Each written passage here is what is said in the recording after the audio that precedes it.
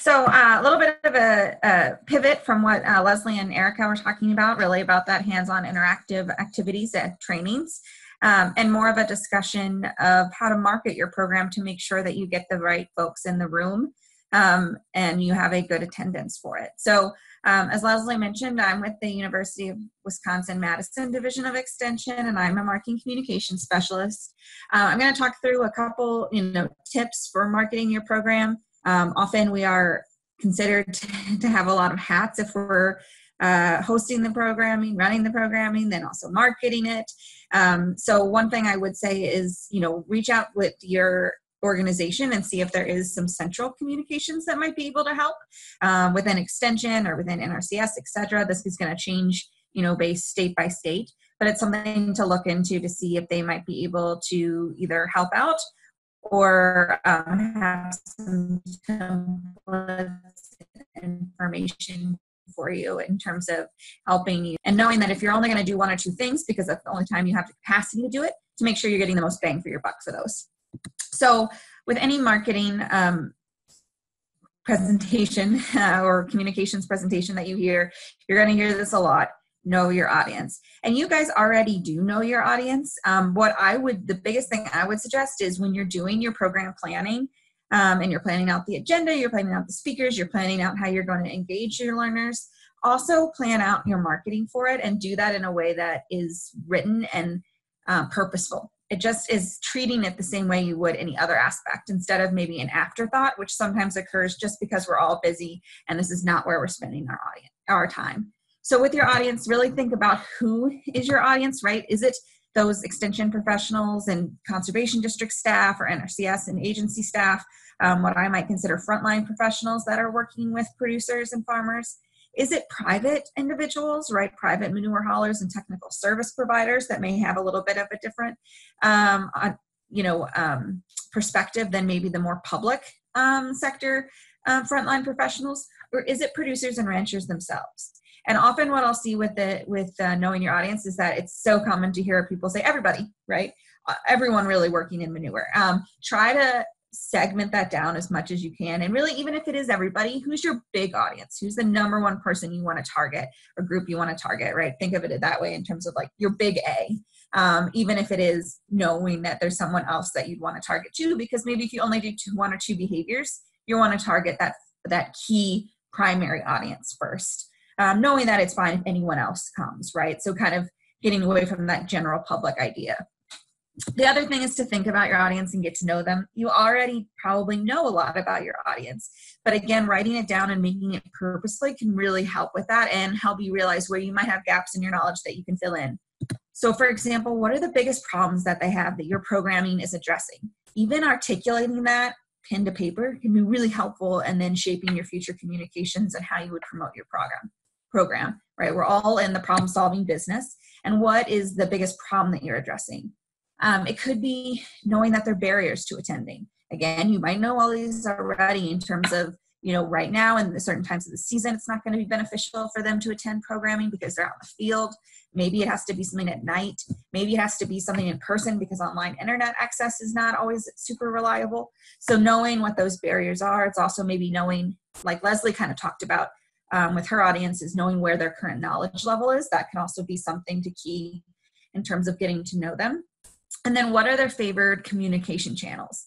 So each individual have what communicators will call a media diet that we're getting. So it could be that we're getting some news from television, we're getting some news from Facebook or other social media sites, we're getting news from friends and neighbors and groups that we're a part of, as well as maybe from newspapers, etc. We might rely on some of those more than others. So what are the main communication channels that people are getting information from in your audience group? Is it the local newspaper? Is it the ag newspaper? Radio? Is it just the coffee shop? Or is it, their own farm bureau or farm association, etc.? So really thinking about those favorite communication channels. And once you kind of think about that, it'll help you prioritize which communication channels to reach out to, and then what messaging to have, right? In terms of, hey, this is going to solve your biggest problem. So that was my first, piece of advice here, is just to be intentional about it and plan it as you would any other piece of your programming. When it comes to engaging the media, which is a great option if you don't have a direct list of invitees, right? Leslie's program talked about it being required. So sometimes when that happens, you have a direct list of everyone that you need to be reaching out to. If that's not the case, the media can be a great way to engage folks. And the one thing to do is identify which media outlets are going to be the biggest bang for your buck. Like I mentioned, is it television, radio, newspaper? Is it the ag newspaper, the county newspaper, statewide? So really thinking about that and what the heaviest trafficked newspapers or media outlets are for your audience.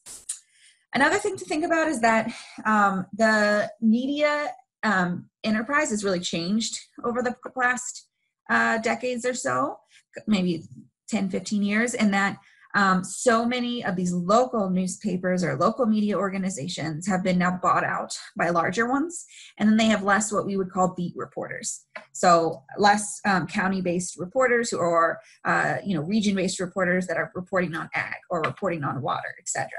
So because of that, they have just less ability to write stories because they have less staff with them.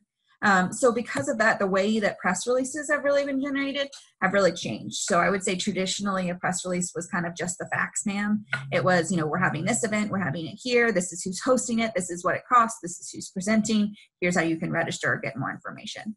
Whereas now the stories that we're seeing that are being most successful are actually more feature stories, which feature story is just that. It's a story. It has a narrative arc to it.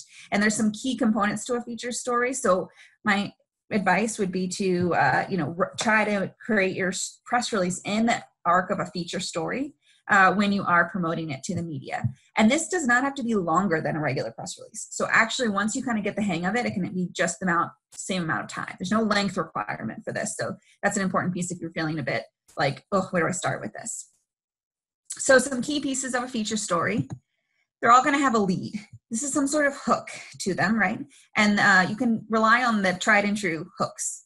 One would be like an interesting or obscure fact that would fit into it, or a provocative statement. Another could be an anecdote, which is just a short story. So, Jim Smith goes to, wakes up each morning and he goes to the same coffee shop to talk to fellow farmers about the ag landscape in the community. Right. So that's your start to your story. You could also do a quote. So a quote from Jim Smith about how he always goes to the same coffee shop each morning and talks to his fellow farmers. You could have it as a question of, where do you get your news? For Jim Smith, it's the local coffee shop. Or a description, which would be more like, Jim's walking through his field, feeling the soggy wet under his feet as we recently got rains, right? So you're kind of, again, trying to paint that picture for you. The next would be a transition. So if I'm doing the anecdote piece about Jim Smith going to his local coffee shop, you say, every day he's going to his coffee shop. Conversation normally focuses on, community happenings, who's, getting married or having babies, the new management practices on the farm. But lately, everyone's been talking about exports. So again, you're transitioning it to what your piece of the story is. The next two pieces would be the more meat of the story, where you do want to focus on your programming, on your, event. You want to weave that information and the background information into the story alongside quotes. So, a lot of farmers are in similar situation to Jim. That's why, University of Nebraska Extension is hosting a workshop on the future of exports and commodity prices. And then you have a quote from Jim about how commodity prices is really now top of mind because they don't know if he can, what this means for next year, etc. And then the last piece of it was be an ending, and ideally try to relate the ending back to the beginning, right? Next time Jim goes to the coffee shop in the morning, he knows conversation's going to be on exports, but hopefully after attending this workshop, he'll have some more information to share with the group. I don't know, but that's just one example for you. But those are the kind of key points to it, and it really doesn't have to be long. But what you're doing there is you're writing the story for them, because then they're going to be much more likely to literally copy and paste that story into their newspaper and use it from there. Or into their news aggregator, etc. So some things to also keep in mind, once you have the release, obviously share it with the outlets. Share it with the outlets you think it's going to have the biggest bang for your buck in terms of that your audience is going to read. If you have a relationship with the reporters or with an editor, an associate editor, that's great, especially if they're in your community and you know them. If you don't, that's okay. I think it's still, you can have a kind of an online business relationship where you're saying, hey, I do programming around manure and livestock and poultry management. So I want to make sure that you, have information on upcoming programming. If there's specific stories you're looking for, let me know. Just being open about it. I think another tip is always put the press release in the body of the email so that they don't have to click a PDF. Sometimes they won't do that. And then offering opportunities to enhance the story. So let's say you're pitching to a radio station and you pitch that story about Jim Smith. If you say, hey, we have Jim too, he's willing to jump on the radio and do an interview with you if you're interested. You've handed them a beat spot right there. So it may not be that very day or what have you, but then they'll know, oh, I'm looking for a beat spot. I had one right here, and it's personal interest because it has a story in there and a narrative in there. Same would go with television, right? If you're pitching to a television station of, hey, you want to do a quick interview with Jim, let us know. He's more than willing to help. Same with also you. It doesn't have to be the interview with the farmer, but that's always a nice piece of it because the people will definitely be interested in that from a media perspective, but it could also be with extension and agency and other folks working in this. Another option is to post this story on your own site. So extension site, agency site, etc. And then post it on social media, tagging the reporters you think would be most likely to carry the story.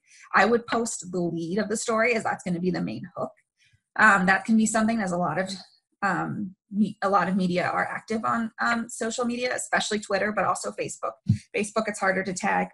It can be sometimes harder to tag an individual, but you can tag the news agency.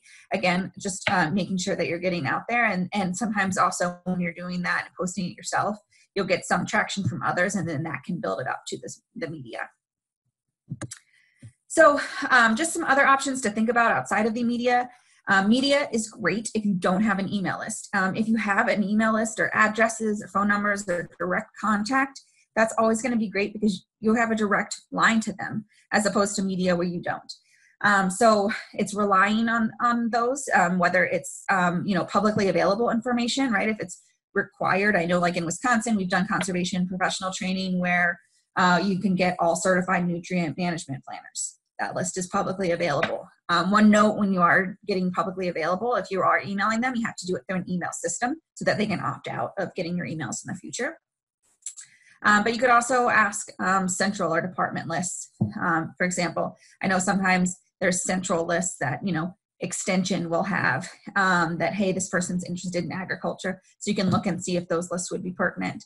And the other thing would just be that tip of in the beginning, I said, get to know your audience. So if it's possible to segment them when you're doing an email or when you're doing targeted outreach by either what problem you're solving or what knowledge level they have or, what their biggest barrier is, et cetera, that's going to be really beneficial in terms of the more targeted you can get to it, the more likely it is to have an impact.